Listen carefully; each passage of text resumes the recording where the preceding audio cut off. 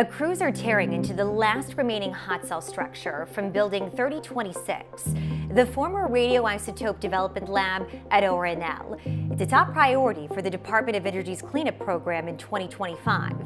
Under a 6-story protective cover, a powerful excavator hammers into 4 feet of concrete. It's the start of demolition on Subcell B, part of the last standing hot cell structure from Building 3026.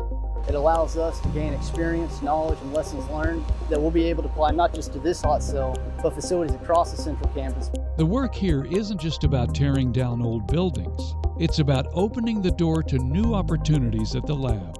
It's actually significantly part of reducing the environmental liability and the hazard in the central campus area here at Oak Ridge National Lab.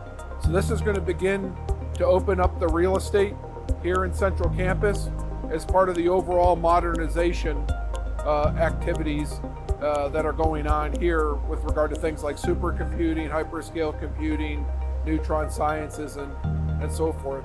Once Subcell B is down, the team will turn to the A side to complete the final chapter of the project. With every strike of the hammer, crews get closer to a cleaner, safer future for Oak Ridge.